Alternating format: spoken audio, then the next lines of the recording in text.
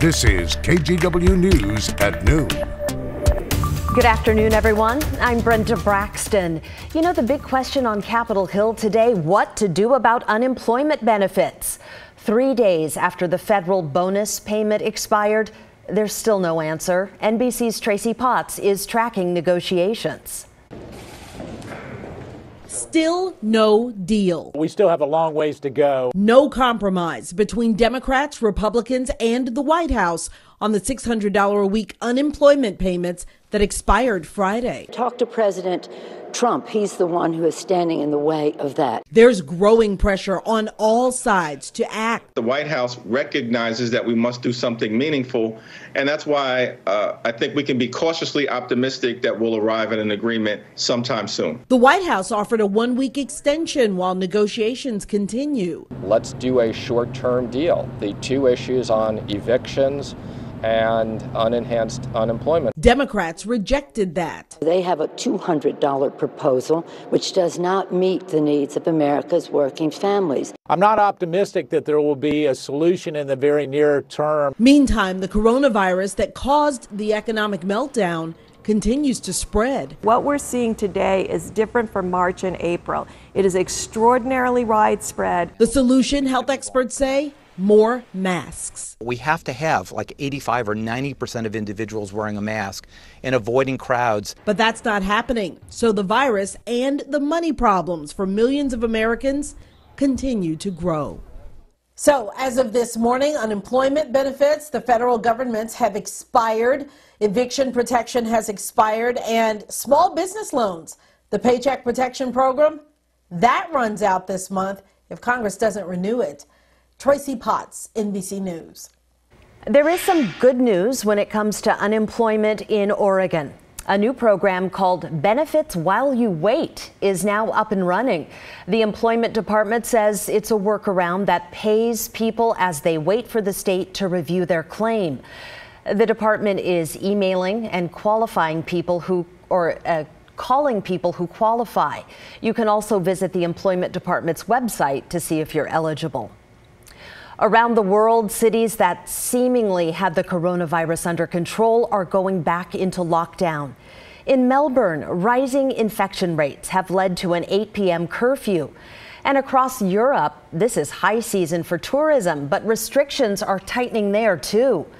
The U.S., Brazil, and Mexico report the highest number of COVID deaths in the world. The U.S. now has more than 4.6 million coronavirus infections, and it's approaching 155,000 deaths. The White House Coronavirus Task Force says COVID is more widespread today than it was back in March and April. It's not just affecting urban areas either. Officials say no matter where you live, you're at risk of getting the virus. Meanwhile, Governor Kate Brown announced a special session of the legislature. It'll start August 10th. Because of the pandemic, the state needs to rebalance its budget. Oregon faces a $1 billion shortfall. Well, today, Portland Community College launched a new program to train the next group of contact tracers. They're key when it comes to fighting COVID-19. KGW's Bryant Clerkley takes a look at the program. The dean at Portland Community College says there's 40 people signed up for the course, and contact tracers are going to be talking to people from different cultures and different walks of life. So that's why cultural sensitivity is one of the main topics in the lesson. Dean of Portland Community College Karen Sanders says contact tracers are crucial if we want to stop the spread of COVID-19. Contact tracers call infected people and ask them questions about their lives over the last few weeks. Details like where they've been and with who. The contact tracers then call those people to warn them and ask them to quarantine. Sanders says right now there are 2 full classes. The training is 6 modules. It's fully online, and the participants have 2 weeks to complete those 6 modules. Sanders says the Oregon Health Authority gave the college a Zoom training developed for contact tracers. The college also received guidelines from the CDC. Part of the program involves developing scripts contact tracers will use when they call people. A lot of the curriculum is around explicit and implicit bias, and making sure that when you talk with people, you're providing them with the information and you're not judging or making recommendations sort of from your perspective. David Cuevas is a contact tracer for the Multnomah County Health Department.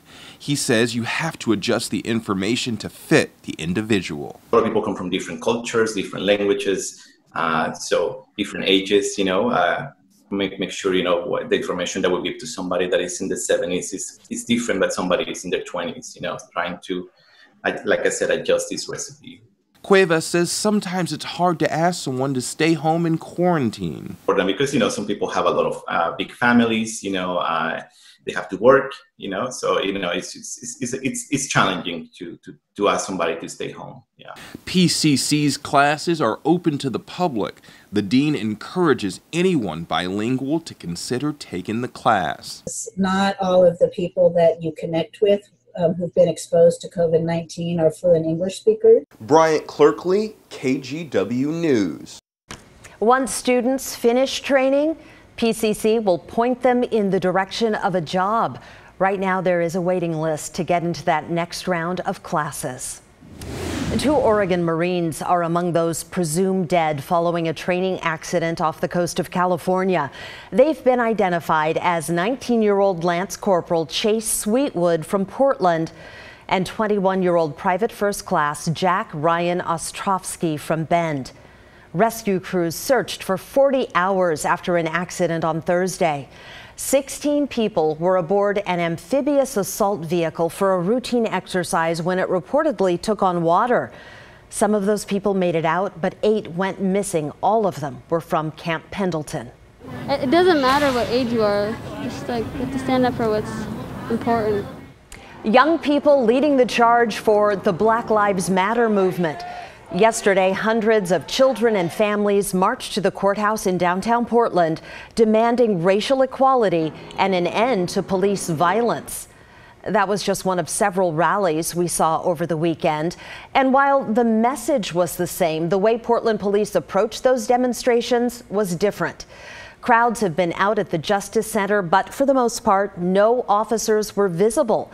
They say they aren't engaging with protesters, and from what we've seen, the demonstrations have ended peacefully each night. This comes after federal agents pulled back following weeks of violent clashes with protesters. Now the people protesting say they want to get back to the main issue. I am a Black life, so I will not be silenced. I will not quit. I will not stop. And I'm going to be out here over and over and over and over again, because the more I come out here and the more I advocate, my grandson is 2 and my granddaughter is 3. And if I am effective, if all of these people are effective, then they won't ever have to do this again. We've covered many protests over the last few months, and you can catch up on all of our coverage from the very beginning. We have a playlist dedicated to the protests on our KGW YouTube channel. Well, the Steel Bridge is closed for a month to all traffic as TriMet works on a big improvement project. All lines in the MAX system will be affected. So if your MAX ride takes you directly over the Steel Bridge, plan for an extra 35 to 45 minutes. We really appreciate people's patience during this time. This project is going to be a complete overhaul and rebuild of the MAX system going across the Steel Bridge. So once it's completed, it'll improve reliability and efficiency. TriMet will use the Broadway and the Burnside bridges to shuttle MAX passengers across the river. Steel Bridge bus lines will also be detoured. They've added decals on the ground there to help point riders in the right direction. The lower deck of the bridge will remain open to pedestrians and bicyclists. Work on the Steel Bridge will wrap up August 29th.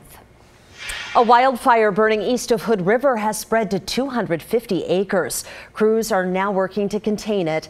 The fire started Saturday night in a slash pile at a logging operation right off Fir Mountain Road. The Oregon Department of Forestry tells us the fire is burning on private forest land and land owned by Hood River County. Right now, no homes or buildings are in danger. Rod joins us now. He's also tracking weather conditions along the fire line. So what are fire crews facing today, Rod? Well, kind of good news, bad news situation. The winds are going to be picking up this afternoon, not terribly bad. The temperatures are okay. I do want to give you an update. So the Northwest Fire Coordination Center now reporting that fire has spread to a total of 400 acres burning. Again, this started on Saturday, about 9 miles outside of Hood River, grass, timber, brush. It's unclear as to the force that's fighting this fire right now, but as it's grown to 400 acres, you would assume it's going to be gained attention. You know, at times we've been able to see some of the hazy smoke from our Oregon Veterans Home camera out in the Dalles, where this fire is burning west of, and the winds would take this smoke today toward the Dalles. Doesn't look that hazy out there right now. 83 degrees, by the way, out that direction. I mentioned overall the fire weather isn't horrible. Right now it's 77 in nearby Hood River. You folks could be up into the mid-80s today, but that's, kind of normal, not overly hot. And Futurecast keeps winds. This is at noon today. Skamania 8-mile-per-hour winds. The Dalles 15 to 20-mile-per-hour winds. They don't really increase them more than 20 throughout the afternoon. So let's hope for the best. But again, Brenda, that fire now jumping from 250 acres to 400 acres. That's a concern. And we'll have our local forecast coming up shortly. All right. Thank you, Rod.